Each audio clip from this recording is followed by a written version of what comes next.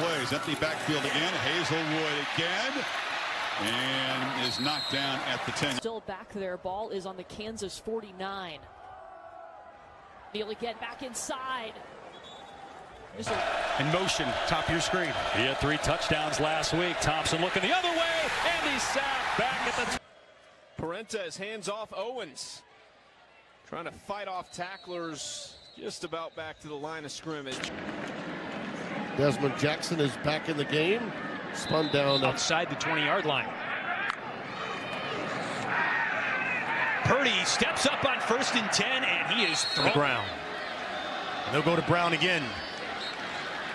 To be a big stop for TCU if they can get it. Thompson goes down at the 14. Letty Brown, you see him there with 3 touchdowns. As Ford Wheaton gets the foot. Atkins going to take off. And we'll get a couple of here. And too often he does that. Again, Mathis gets the call. Mathis running. Tonight. This is 3rd and 10 for Texas. Yours is going to be smacked to the ground. Almost 80%, which is elite.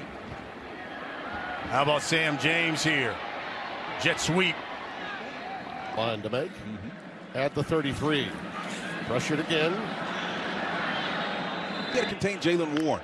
That's really the key out here. Speaking of Warren, check in a single season.